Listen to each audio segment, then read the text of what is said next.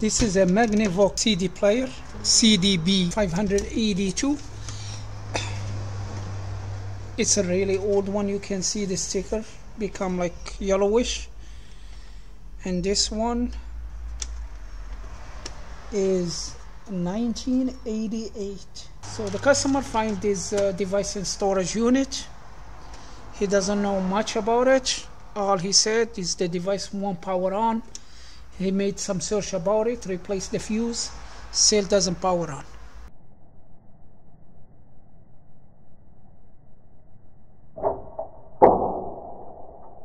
I did see some light over there at the first, and I hear the motor spinning.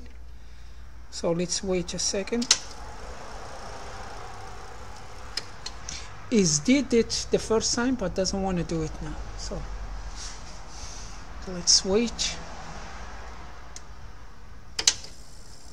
No, doesn't want to do it. Transporting the device from one place to another place. Need to put this. So one of them is here, one of them it's right here. These two. Alright, let's take it apart and look at it. So this is a really old CD player.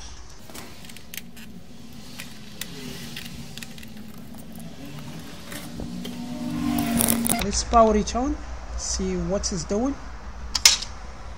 You can see the CD is spinning. Okay, it won't eject, or here when I click open close it won't eject. There is nothing on the display. It won't take the disk as well.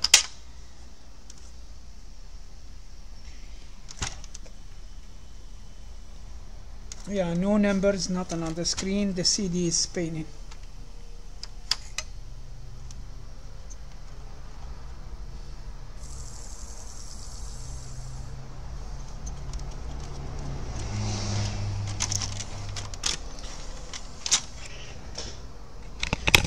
I don't see any bad capacitors, but I see something right here. I don't know if you can see it. You see that's, yeah, you see not these lines, there is another crack right over there by this metal. Yeah, you see it now when I press on it. So let's take it apart and fix that crack. And I see some leaked capacitor over there. Yeah, I don't know, that's capacitor leaking, or you see right by that capacitor, or is it glue? But we're gonna figure out that after we take it apart. So each wire, they have their color on it. So I'm not gonna mix the wires. That's a good thing. Yeah, this is our linear. And you know the linear, the power, it's go direct to the transformer. Then the transformer, it has the output, alternative output. Then from that alternative output to the diodes and filter. But the switching power supply, we have the power go to the bridge diode, to the MOSFETs and the switching ICs, to the small transformer, then transformer to the output.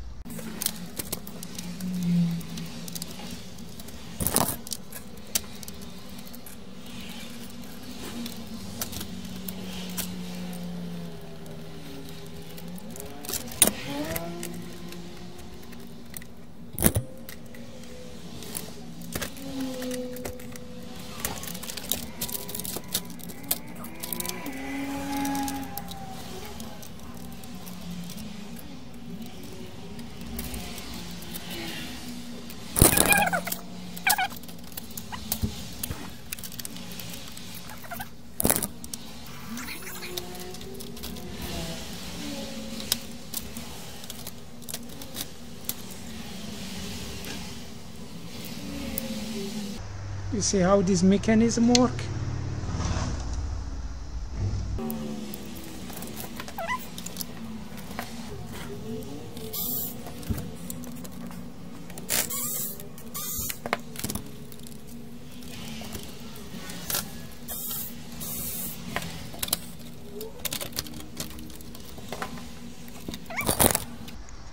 See, that's the crack. Okay, let's check if all the component is good here. Yeah, look like all the component is good. So we have to do the jumpers.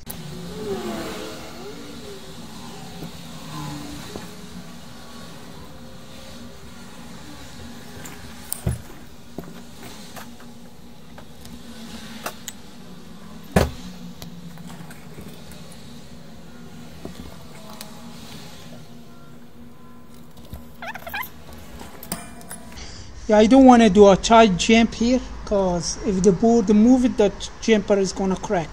But the wire is flexible, so even if the board move it, this should be okay.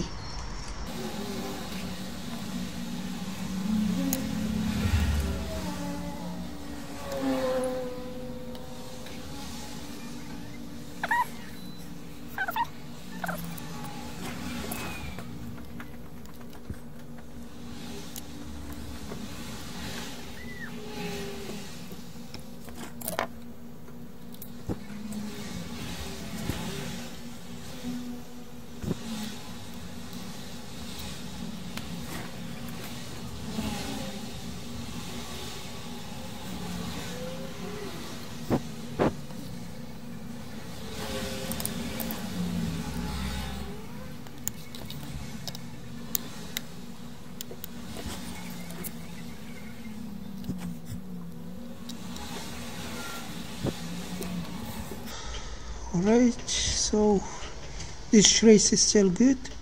We have one big trace here and two small traces, and we have some solder this one's.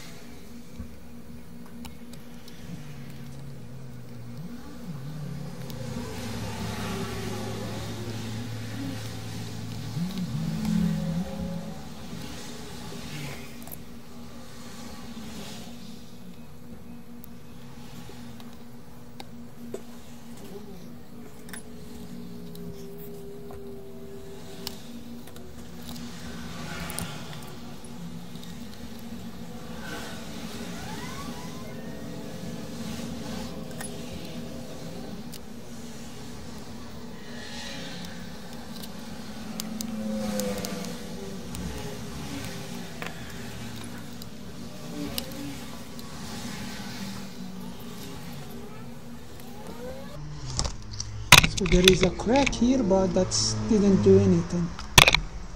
Like, this trace is going to nowhere.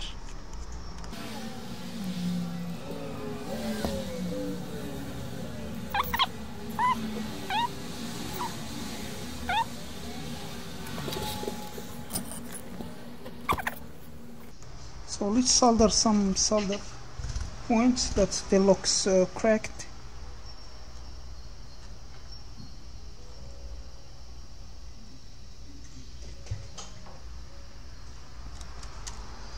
Yeah, any solder has a black ring or black circle around it, could be that's a crack or a bad solder joint. Yeah, that's one looks bad.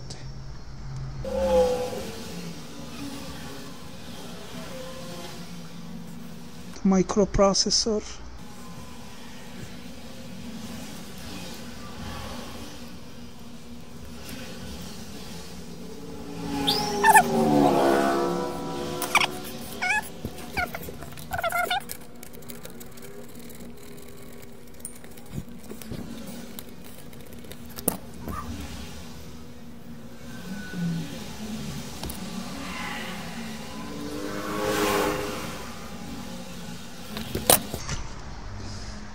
let's put some solder in this.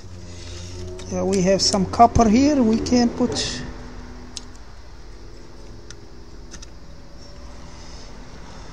that one is cracked.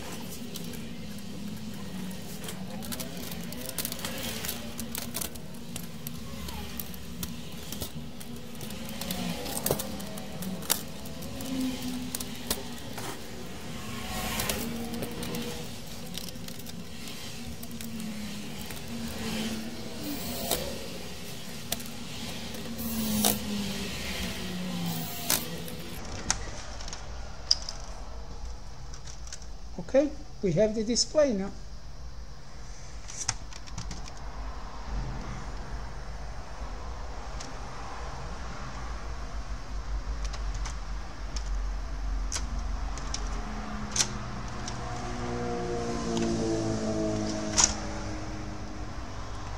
I see it's trying to eject.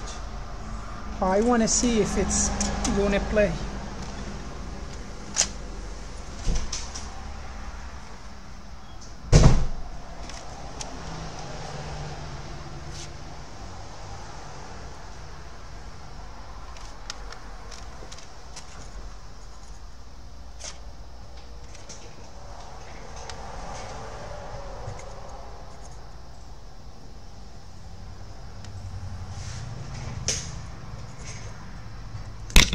Yeah, it's trying to play, but look what it's doing.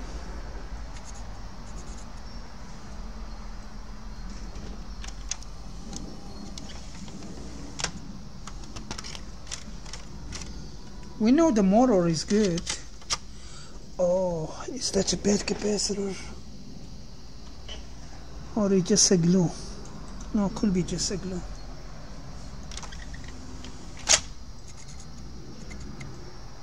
It's playing now, and I can see the seconds is going.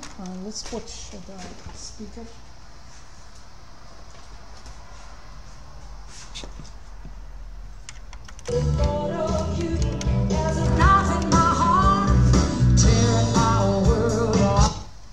Yep, it's play fine. But look how when I click the eject button, it tries to eject. So we need to fix that.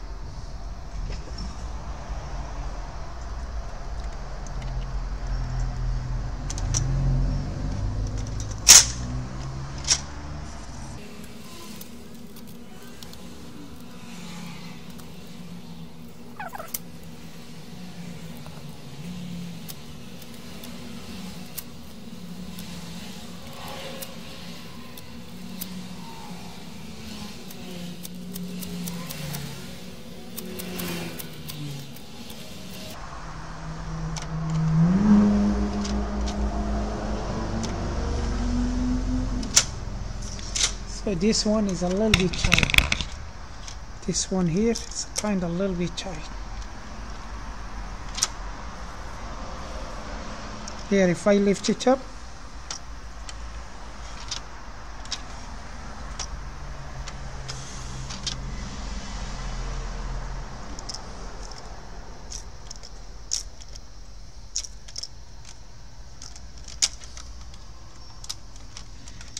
we can get this one a little bit.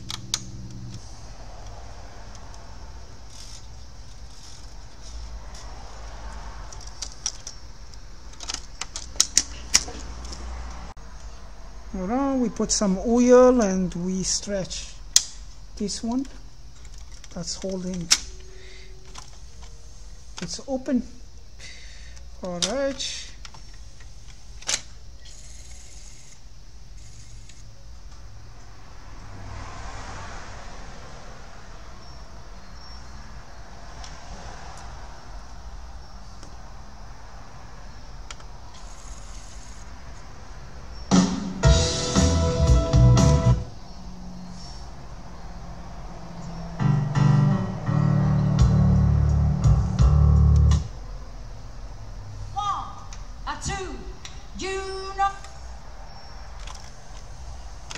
It works. So, that's all for this video. Thank you for watching and see you again.